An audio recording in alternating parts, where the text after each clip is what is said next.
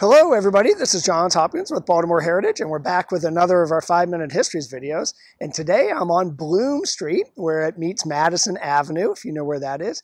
And we're going to talk about the place behind me, at least one apartment in the place behind me, Mrs. E. Watson's tourist home, and the Green Book. If you're not familiar with the Green Book was published between the 1930s and the 1960s, and it listed out places that black travelers could find accommodation and service. It listed places all over the country, including a number in Maryland and a large number in Baltimore. And maybe we're going to start there. Before we talk about Mrs. Watson's place, let's talk about the Green Book a little bit. The Green Book was in response to the Jim Crow era of heightened segregation and racism. If you were a black traveler, particularly a black traveler by car in the 30s and 40s and 50s and 60s when the Green Book was about, the world of the road was full of a number of dangers. You may pull into a town and see a sign that said, blacks not welcomed after dark. That was called a sundown town. Hungry travelers would be turned away at restaurants. Travelers in need of gas would be turned away at gas stations. And there were many an utterance, I am sure, of God help us if you were a black motorist and your car broke down nearing dark in a town somewhere in America. The dangers were both north and south of the Mason-Dixon line. As one commentator put it, and I'll quote, "It didn't matter if you were Lena Horne or Duke Ellington or Ralph Bunche traveling state to state if the road was not friendly or obliging." So in 1937, a postman in New York named Victor Green decided to do something about it. And he published a list, a 15-page list of places in the New York area where black travelers, or just black folks in general, could be served. He came up with the list from his own experience and sort of interviewing his postal union friends. And that was a really good group to interview for this, because these folks literally every day walked the streets in New York and knew what was up. So that first list came out in 1937 and covered the greater New York area. 30 years later, in 1967, the last year of its publication, it was 99 pages. The Green Book was, taking after Victor Green's name, in every state in the Union, including a few cities abroad. The listings were for restaurants and hotels and gas stations, but also for things like beauty shops and nightclubs and state parks. The focus was on whether the place would accommodate black travelers, not on the color of the skin of the owner. So the places listed could be owned by black or white or anybody, as long as they would accommodate black folks. The Green Book was organized state by state, and then within each state you had a list of the cities or towns. So as a traveler, it was pretty easy to use. In Maryland, over that 30-year run of the Green Book, we had 103 sites listed in 26 towns, so a good number here.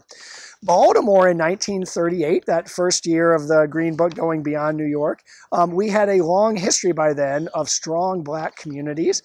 Before the Civil War, we had more free blacks than enslaved blacks. In the 1930s, we had people like Lily Carroll Jackson organizing thousands of people for civil rights.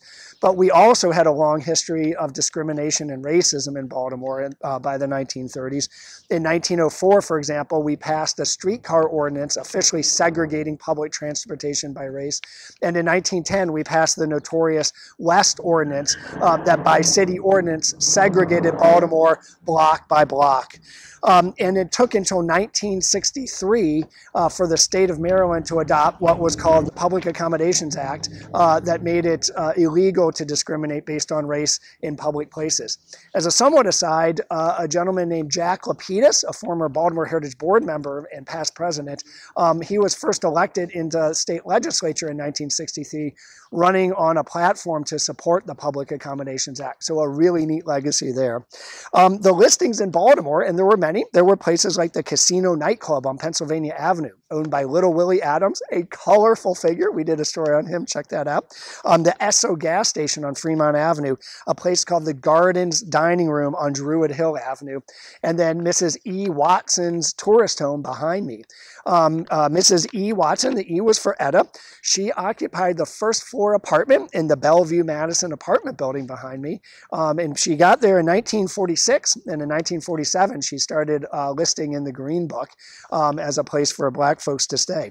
She was not the only tourist home listed in Baltimore or even in the state of Maryland. In that same year, there were 3 tourist homes listed in Frederick alone. So what was a tourist home? That's not a term that we come across much anymore. And in a nutshell, it was basically an Airbnb 75 years before we got that term Airbnb.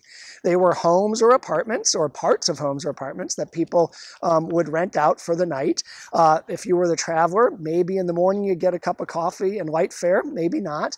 And the deal was they were really for people to stay at nighttime. They weren't inns where you would lounge around all day. They were safe havens that after a long day of travel, you had a place that you knew you could come back to.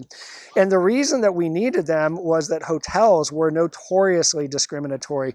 Places like the Lord Baltimore and the Emerson and the Southern and the Belvedere Hotel all would not rent rooms to Black people at all.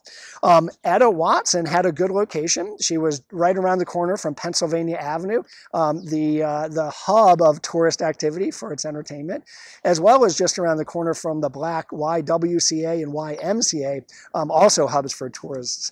I'm going to wrap up by saying the Green Book ended in 1967, but there's been a resurgence in interest in it, both in the history of the sites that it included, but also in how the Green Book itself played an important role in American history.